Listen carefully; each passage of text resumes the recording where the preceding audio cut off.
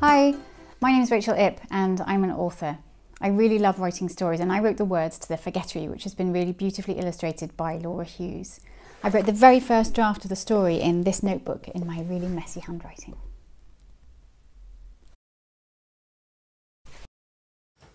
Hello, I'm Laura Hughes and I'm an illustrator. Do you know what an illustrator does? An illustrator draws pictures. So I drew all the pictures in this book here, The Forgettery.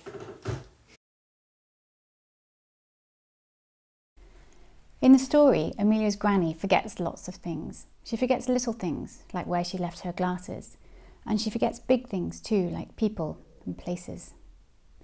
Deep in the forest, Amelia and her granny stumble across the Forgettery. It's a really magical place where you can find anything that you've ever forgotten. This is a story about making and treasuring memories. My daughter once asked me, where do all the forgotten things go? And this was the seed for the Forgettery. Where do all the forgotten things go? What if we all had a library of forgotten memories we could just dive into and explore? What would you find in your Forgettery?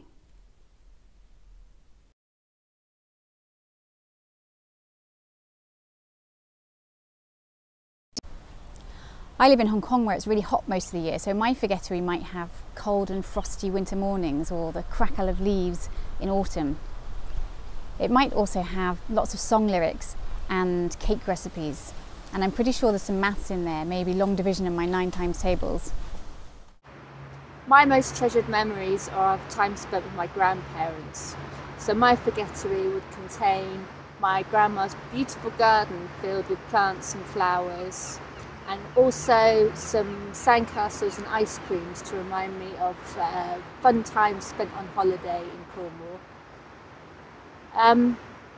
Would also contain all the old telephone numbers that I used to remember and have definitely now forgotten, and also all the times that I've forgotten to water my plants.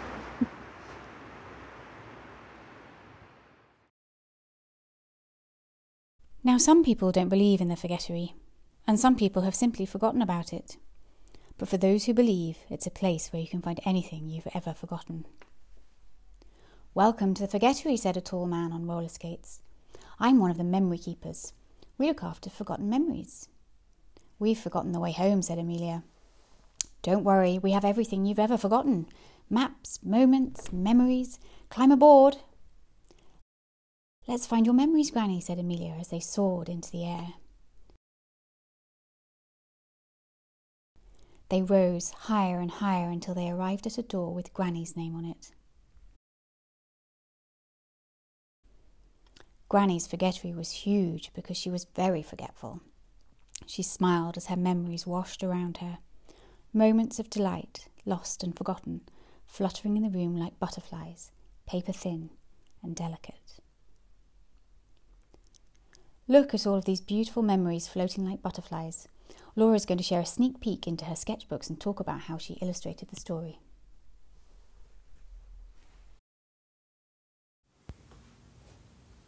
Thanks, Rachel. Now, I really love creating the illustrations for the Forgettery, so I'm going to show you a little bit about how I made the pictures.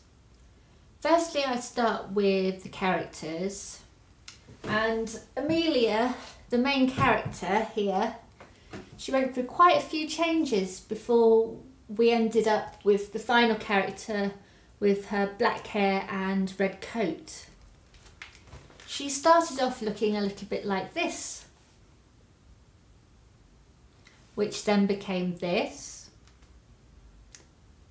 and then finally this. Here's a time-lapse video of me drawing Amelia. A time-lapse is a speeded up video.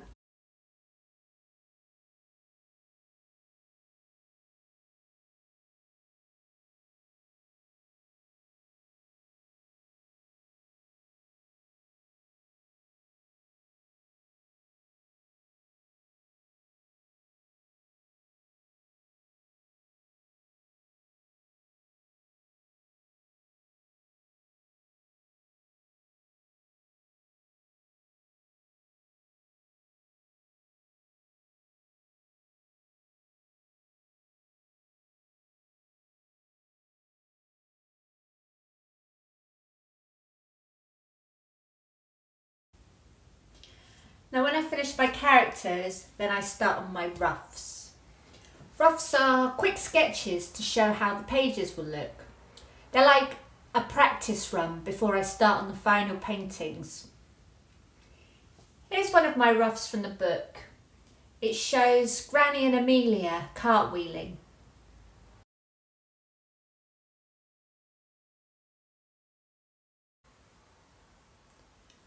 Roughs are often created in pencil, but I like to create mine using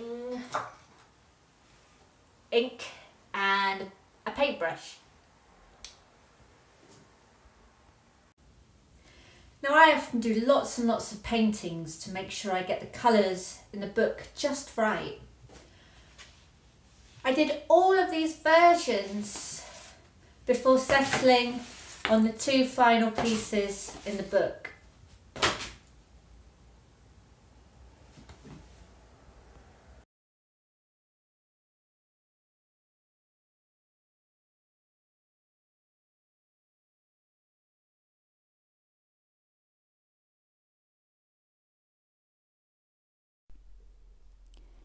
This is one of my favourite pages in the book. It includes some tips on how to make memories. Let's have a look. Memory making advice. Share laughter, share a book, share a picnic. Play games, play together, play outside. Take a photo, write a story, draw a picture. Make friends, make a sandcastle, make a den, and when you least expect it, you will make a memory. Do you have a special memory? How can we treasure our most precious memories? Maybe we can draw them or write a poem about them. Perhaps we could make a memory butterfly, just like in the book.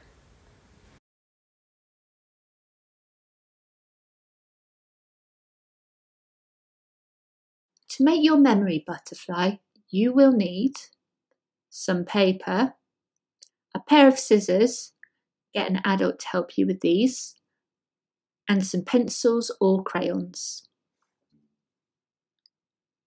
Firstly, fold the paper down the middle and place your hand on the paper, like this. Make sure you place your wrist on the paper fold. Draw around your hand with a pencil or a crayon. You should have something that looks like this. Now, for this part, make sure you get an adult to help you. Using the scissors, cut around the hand shape you have made. Open up your sheet of paper and you should have a butterfly. Think about the memory you would like to include in your butterfly. It could be a poem or a haiku, a drawing or a collage. Anything that's special to you. I've made a memory box. I've just taken an old shoebox and I've covered it in brown paper and I've decorated it with some butterflies. If you'd like to make a memory box, you can find any old box and you can either paint it or cover it in wrapping paper or decorate it in any way that you like. So what shall I put inside my memory box? Let's have a look. I've got lots of things to put inside here. I'm going to put a lavender bag. It smells really lovely and it really reminds me of my mum. I've also got lots of photos of my friends and family, which I really want to treasure. I've got some ammonites, which we found on a beach when I was in the UK. I found those with my children. And the shell, this is from a beach in Vietnam, but it's a really unusual shaped shell. I've also got some seeds, some forget-me-nots. Maybe I can grow those in the future. Put those in. And I've got some art from one of my girls. It's blue and stripy elephant. Pop that in. I've got all the memory butterflies that we were talking about earlier, so I can pop those in and look back on those. And I've also got lots of acorns. You can't find acorns in Hong Kong, which is where I live, and they really remind me of the UK.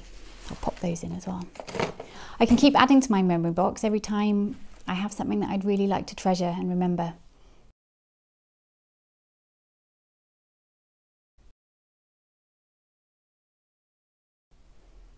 We really hope you enjoy the Forgettery. And we'd love to know what's inside your Forgettery. If you make any memory butterflies or a memory box, we'd love to see it, so please ask your adult to maybe share it on social media. Thank you for listening. Thank you. Bye.